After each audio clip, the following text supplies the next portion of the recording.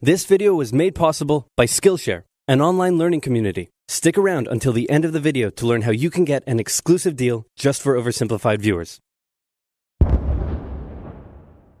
So what else is happening? Well, when I said Britain was all alone, that wasn't entirely true. Many Commonwealth nations and other allied colonies had joined the war in Britain's support. They would play a key role throughout the war, particularly in the African and Italian campaigns. On the Axis side, Germany, Italy, and Japan signed the defensive tripartite pact, bringing their military alliance even closer together. The Soviet Union's war against Finland should have been an easy victory, but it became a humiliating struggle, and their military ineptitude was put on full display. In the end, they did force the Finns to sue for peace. Then, they continued their honorable campaign of pushing around much smaller countries by annexing the Baltic states and part of northern Romania. France's colonies in equatorial Africa were like, heck no, we aren't going to join the Germans, and they all pledged their allegiance to free France, except for Gabon, which had to be taken by military force. The Allies also tried to capture the strategic port of Dakar, but that ended in failure. Mussolini had seen Hitler's successes, and he thought now it was Italy's time to shine, so he tried to take British Somaliland, and that went pretty well. Then he tried to take Egypt, and that went less well. Then he tried to take Greece, and that went really badly. Churchill began referring to Italy as Europe's soft underbelly. He began favoring a military campaign from the south and started sending British troops to Greece. All of this had Hitler pretty concerned, and he moved to protect his southern flank. He had been getting friendly with Hungary and twisted their arm into signing the Tripartite Pact and joining the Axis powers. Romania was also eager to join for protection against the Soviet Union. The Tripartite Pact was designed to prevent any other countries from deciding to join the Allies, specifically Britain's old ally, the pesky United States of America. When war first broke out, American public opinion was strongly against joining in. In 1940, there was an election. The Republican candidate said, "I will not send any young Americans to die in Europe," and sitting President Franklin D. Roosevelt said, "I will also not send any young Americans to die in Europe. Unless I have to, then I might." And Roosevelt won. Churchill asked him to join the war, but Roosevelt said, "No can do, Winston, but you know what? Here, have some weapons." America began supplying the Allies with food and munitions, but there was one problem. German U-boats were sinking thousands of Allied supply ships in the Atlantic, including American ones. If the Germans could sever Britain's supply line, the UK would starve. Throughout the war, the Allies had to come up with better technology to fight the U-boats. Improved radar, aircraft with longer range, better weaponry and convoy tactics. At one point, a man even called a meeting and said, "Pykrete. You take some wood, you take some ice, you put them together, you get pykrete." And then he pulled out a gun and shot some wood and it shattered. And then he shot some pykrete and the bullet ricocheted off it and hit someone else in the conference room. Then they tried to make a pykrete aircraft carrier, but that idea was scrapped because that's a really dumb idea. In the end, Alan Turing and his team of codebreakers cracked Germany's Enigma code, and the U-boats gradually became less and less of a threat. Back in Africa, Britain decided to push Italy out of Egypt. Hey, that was pretty easy, so they kept going.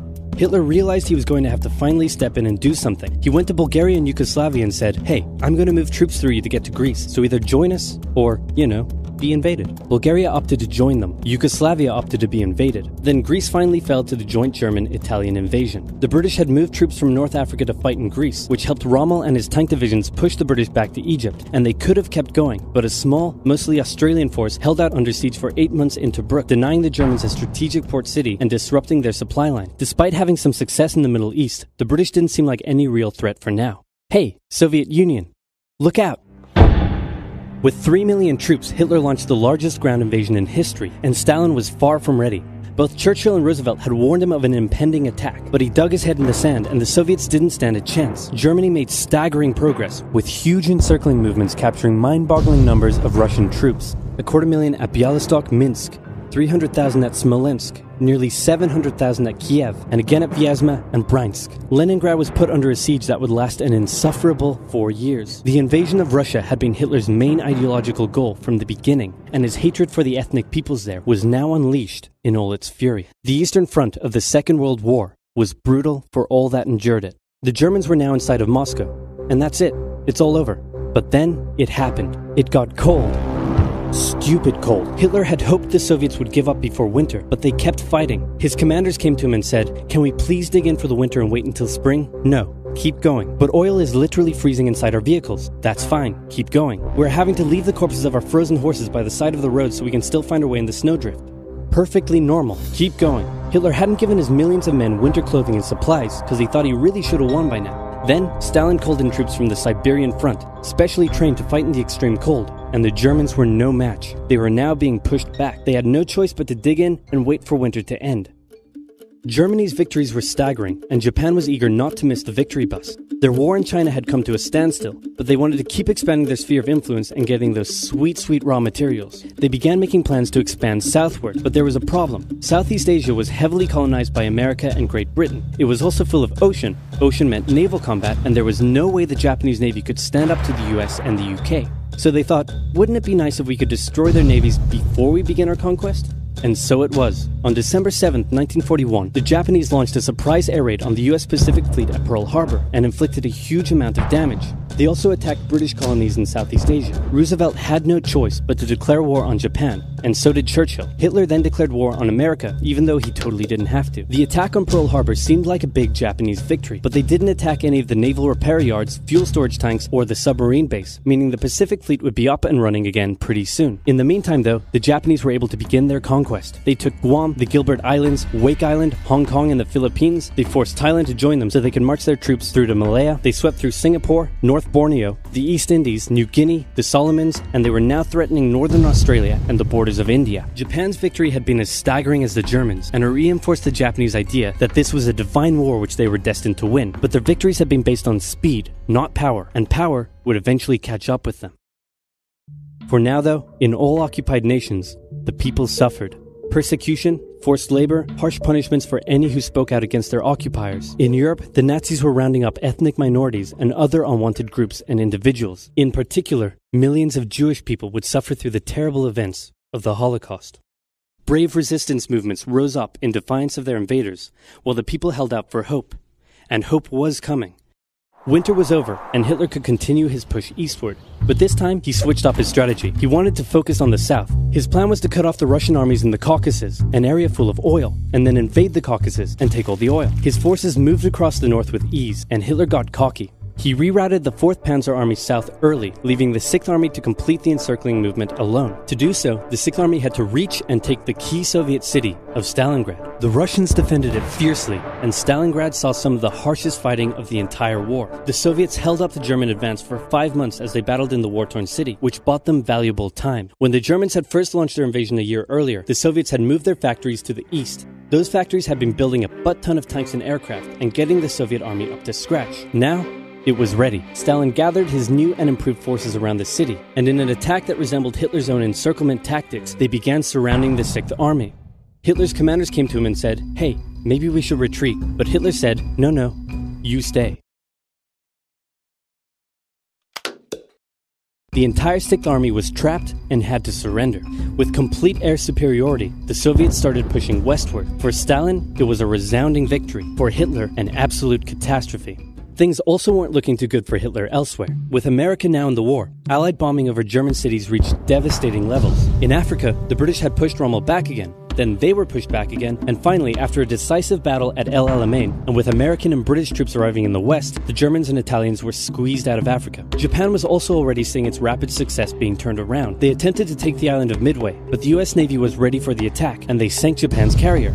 Actually, they sank a lot of them. It was a battle from which the Japanese Navy would never recover. British, Indian, and Chinese troops held the line in the harsh jungle terrain of Burma, and the Japanese suffered losses in the Solomon Islands and New Guinea. They began to realize they were not invincible. With the Axis out of Africa, the Allies had to decide their next move. Churchill still wanted to attack from the south, while the Americans preferred a full sea invasion in northern France. "Alright," said the Americans, "we'll do it your way." Allied forces successfully landed in Sicily and began moving north. They also carried out bombing raids over Rome. The thing was, many of the people in Sicily had relatives living in America, and they greeted the American troops quite warmly. With the war reaching home territory, most Italians just weren't that into it, and Mussolini was suddenly very unpopular. He was voted out by his own fascist Grand Council and was toppled from power. Italy immediately began negotiations for surrender. Hitler wasn't surprised and had already sent reinforcements southward. In an operation he ironically called Operation Axis, German troops quickly disarmed Italian troops in the north. The Allies continued fighting the Germans up through Italy, but then winter set in, meaning mud, and everything slowed to a halt. "Alright," said the Americans, "let's do it our way as well." Germany had made itself a lot of enemies, and millions of Allied troops had been gathering in England as factories worked around the clock producing the war material needed for a super crazy massive the likes of which the world has never seen before invasion of Europe. The Germans knew an Allied invasion would come, but they didn't know where it would land. Thanks to Allied deception tactics, they thought there was a pretty good chance it would come at Calais, but the Allies were really going to land in Normandy because it was less fortified and the beaches were nicer. Under the careful planning of General Dwight D. Eisenhower, the invasion that had been long in the making was just about ready to go. Just one thing was preventing the launch: the British weather. For a short while, everyone sat around waiting for a decent day, and then it came. On the night of June 5th, over 1,000 bombers took off and raided coastline defenses, while paratroopers were dropped inland in a bit of a chaotic operation, tasked with sabotaging defenses and capturing key bridges to stop any German reinforcements from reaching the beaches. Early the next morning, the barrage came, as Allied ships fired a huge number of shells at the German fortifications, and then the landings. The Americans at Utah and Omaha, the British at Golden Sword, and the Canadians at Juneau. It was a tremendous struggle with a great loss of life, particularly at Omaha, but the Allied troops captured the beaches and the landings were a success. Then they began their movements inland. They took the port of Cherbourg and the city of Caen. The Americans moved south to capture Brittany. Then, in a massive disaster for the Germans, British and Canadian troops from the north and Americans from the south trapped the German 7th Army in a near wipeout encircling movement. In August, Allied troops landed in the south of France to little resistance. On one beach, all they found was a Frenchman handing out champagne. Paris was liberated, and the Germans were pushed out of France as the Allies entered Belgium. In the Far East, the Allies started to push the Japanese out of Burma, as the Americans launched a two-pronged offensive in the Pacific. In the south, General MacArthur led the push to liberate the Philippines, while General Nimitz oversaw the brutal island-hopping campaign. American forces had to make hard-fought landing after hard-fought landing on fiercely defended small islands as they moved steadily towards the Japanese mainland. The Japanese believed that the greatest thing a person could do was to die in battle, and the most dishonorable act was to surrender. As a result, they fought ferociously to the very end, and the closer the Americans got to the mainland, the more ferocious the resistance became. In February 1945, the Americans captured the island of Iwo Jima, and an intense firebombing campaign of Japan's wooden cities began. The Allies suffered some setbacks trying to liberate the Netherlands, but they were making progress and were now threatening the industrial heartland of Germany. Hitler's health, both mentally and physically, was rapidly deteriorating. Things were looking bad, and he was desperate. He said, "We need to turn this thing around, and I have just the trick. Remember a few years back when we blitzkrieged through the Ardennes and trapped the Allied forces in Belgium? Well, I'm going to do the exact same thing. Again." He gathered his forces and tried to pound them through the Ardennes. He used up the remainder of Germany's strength and resources, and he managed to create quite a nice bulge. He also trapped some American forces in the Belgian town of Bastogne. The Germans sent the trapped Americans a message saying surrender or be annihilated. When it was read out to the commanding officer, he said, "They want to surrender? No, sir, they want us to surrender." Nuts! And that's what they sent off as their official reply. General Patton's Third Army then managed to break the siege from the southwest, and the Germans were pushed back. Hitler's last-ditch attempt had failed, and what followed was a total collapse of the German forces. The Allies pushed into Germany from both sides. The Soviet Union took Warsaw and kept pushing to Berlin. In his bunker, Hitler realized all hope was lost. Berlin fell, and with it, Hitler's dreams of a great German empire. Two of the Axis nations had been knocked out. One to go. The Americans began their assault on Okinawa, the last island before they would reach the Japanese mainland. The desperate Japanese fought hard, launching kamikaze attacks on the US ships. The citizens of Okinawa suffered through the terrible fighting, but in 2 months, the island was captured. The Allies now had to make a choice. Either continue the devastating struggle up the Japanese mainland, or they could try to coerce the Japanese into surrendering now. In July, the first successful atomic bomb test took place in New Mexico, and the destructive weapon was ready for use. America and the UK were also seeing the Soviet Union not so much liberating as occupying its captured territories, and so they wanted to put on a show of force. On August 6th, the A-bomb fell on Hiroshima. Then, on the 9th, Nagasaki. The cities were reduced to rubble, and for the people living there, it was a terrible fate. But for the Allies, it achieved their main aim. In September, the Emperor announced Japan's surrender, saying the war situation has developed not necessarily to Japan's advantage. After 6 years, war was finally over. The Allies occupied Japan for 8 years. The Emperor was allowed to keep his position, but General MacArthur made sure this picture was printed in the Japanese press, to display to the Japanese people that their Emperor was not the divine, powerful being they had believed. Germany was divided between America, the UK, France, and the Soviet Union. In 1949, the Allied sectors were united into West Germany. The Second World War had been more terrible and destructive than the first. In its aftermath, two major superpowers with two very different ideologies had come out victorious, and the tension between the two of them would create a new kind of war. A very, very cold one. Wow, Churchill, that looks just like me. And your app is doing really well. And this quesadilla you made is to die for. How'd you learn to do all this stuff? I used the link in the description to get 2 months of Skillshare for just 99 cents. Wow, tell me more. Okay.